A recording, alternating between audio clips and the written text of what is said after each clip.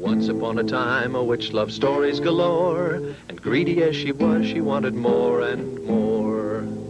When she saw that the librarian had stories of all kinds, she said, "I'll capture you, all your stories will be mine." There took place a curious chase through meadow, tree, and flower, till at last they ended up right at the witch's tower. Now poor Marian, the librarian, a prisoner she'll stay, until the witch is happy and lets Marian go away. Hi, I was hoping you'd come and help me get a rhyming story for Kerfumbly today.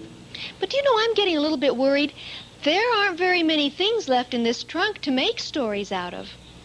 I did find a couple of things that rhymed, though. Look at this. Rat, hat. They rhyme, don't they? Rat, hat. Let's try those in the machine for a rhyming story. Hat, rat. And here are two other things that rhyme. Some glue and a shoe. Glue, shoe. They rhyme too, don't they? We'll put them in the machine. Shoe, glue. Those were the only things I could find that rhyme, but I did find somebody very cute. It's the little giraffe. So I thought maybe our rhyming story could be about a giraffe. Let's try that. And we'll turn the machine on.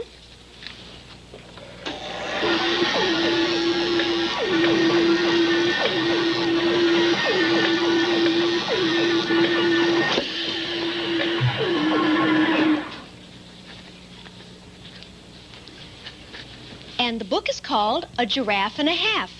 Shel Silverstein wrote this book. And it's just full of rhyming words. In fact, Kerfumbly could help me tell this story. She might enjoy that. Help me call her, will you? Left and right and Zachary Zoo, here's a story just for you. Marian, where are you? Turn around, Kerfumbly, you're backwards. Oh, there you are. Oh, and you have a story? Does it have rhyming words? Yes, it does. In fact, it has so many rhyming words that you could help me tell the story just by saying the words that rhyme. Well, I could help tell the story. Oh, dear. Would you help me with the rhyming words? Oh, good. Why, Marian, I'd be glad to help you. All right. You just join in whenever the rhyming words come. Are you ready to help with the rhyming words? All right. Well, then let's begin, Marian. All right. If you had a giraffe and he stretched another half, you would have a giraffe and a half. Now, if he put on a hat and inside lived a rat, you would have a giraffe and a half with a rat in his Hat. Oh, good, Kerfumbly. Now, keep going.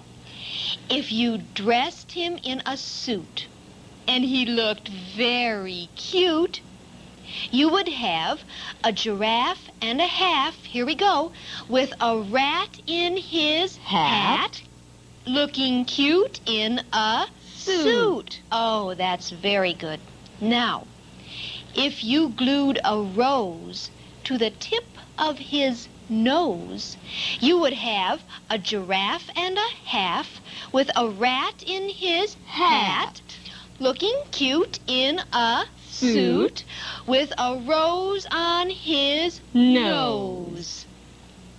If a bumbly old bee stung him right on the knee, you would have a giraffe and a half with a rat in his hat looking cute in a suit with a rose on his Nose. and a bee on his Knee. Oh, that's very good. Now, if he put on a shoe and then stepped in some glue, you would have a giraffe and a half with a rat in his hat looking cute in a suit with a rose on his nose and a bee on his knee and some glue on his shoe.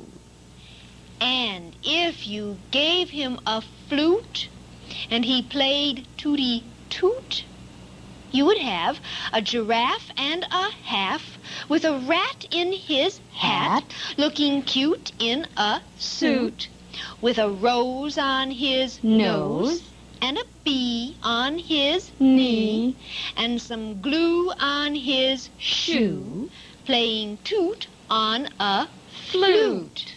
Now, if he used a chair to comb his hair, you would have a giraffe and a half with a rat in his hat, looking cute in a suit, with a rose on his nose and a bee on his knee and some glue on his shoe, playing toot on a flute with a chair in his hair. Oh, that's wonderful. Now, if he tripped on a snake who was eating some cake, you would have a giraffe and a half with a rat in his hat, looking cute in a suit, with a rose on his nose and a bee on his knee and some glue on his shoe,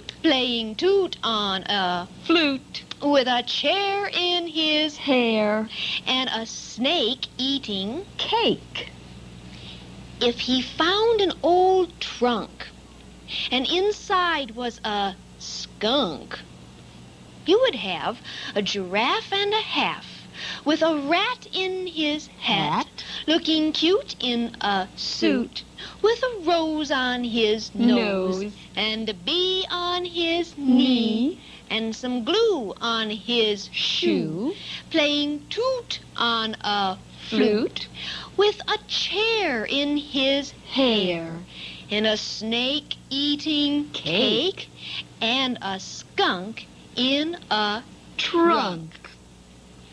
If he met a fat dragon who sat in a wagon, you would have a giraffe and a half with a rat in his hat, looking cute in a suit, with a rose on his nose and a bee on his knee and some glue on his shoe, playing toot on a flute with a chair in his hair and a snake eating cake and a skunk in a trunk and a dragon in a wagon.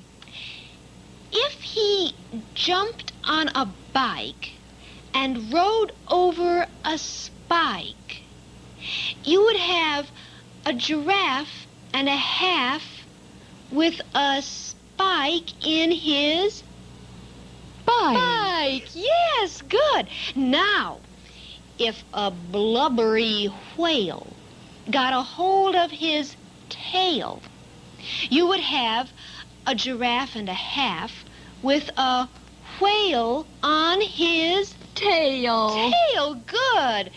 And now, if he fell in a hole that was dug by a mole, you would have a giraffe and a half in a hole with a mole. Oh, very good. But if you brought him a pole to climb out of the hole, and the whale left his tail and went off for the mail, and he gave the spiked bike to a scout on a hike, and he left the fat dragon 'cause his wagon was sagging, and he gave his chair to a tired old bear, and he traded the flute to a bird for some fruit, and he told that old snake to go jump in the lake, and a man who bought junk bought the trunk with the skunk, and he gave the rose to a girl he chose, while the bee on his knee flew away with a flea, and he put the shoe with the glue on you, And that silly old rat ran away with his hat. And he put his suit in the laundry chute. And he shrank another half. You would have a giraffe. Well, is that the end of the story? Yes, it is. Oh, but that can't be the end. I want some more story. Read some more, Marion. Well, Kerfumbly, that was the last page, see? Well, it can't be. There has to be more. That story's too short. Well, would you like me to read it again? No! I want more story, more rhyming words. You made the story too short, Marion. Just for that, I'm going to make you short as a dandelion. No, now wait a minute. I just thought of a way we could make the story longer. You did? Mm-hmm. We can add to the giraffe story with our own rhyming words. Yeah, let's try that. Now, put on your thinking cap. Are you ready? Okay, now, if you had a giraffe with an egg on his... An egg on his, leg. An egg on his leg. Why, that's good. Now, if you had a giraffe with a rocket in his... A rocket in his... pocket. A rocket in his pocket. Well, that's good, too. Now, Kerfumbly, if you had a giraffe with a pail on his... A pail on his... tail, yes. A pail on his tail. Well, that's good, too. You see, you can make the story as long as you want to with your own rhyming words. Oh, why, yes, I could make my own rhyming story. Oh, it's fun to find rhyming words. But you made this story too short. I want a longer story. Another one. You just be sure that it's longer. And what is this longer story supposed to be about? Oh, well, it could be about a hare. A hare? A story about a hare? Oh, I know. Hare is another word for rabbit. I bet she wants a story about a rabbit. I'll ask her. Kerfumbly? Kerfumbly? Oh, she's gone. I'm sure she must want a story about a rabbit, though. Will you be looking for some rabbit stories? Good. I'll meet you here next time. Once upon a time, a witch loved stories galore, and greedy as she was, she wanted more and more. When she saw that the librarian had stories of all kinds, she said, "I'll capture you, all your stories will be mine." There took place a curious chase through meadow, tree, and flower, till at last they ended up right at the witch's tower. Now poor Marian, the librarian, a prisoner she'll stay, until the witch is happy and lets Marian go away.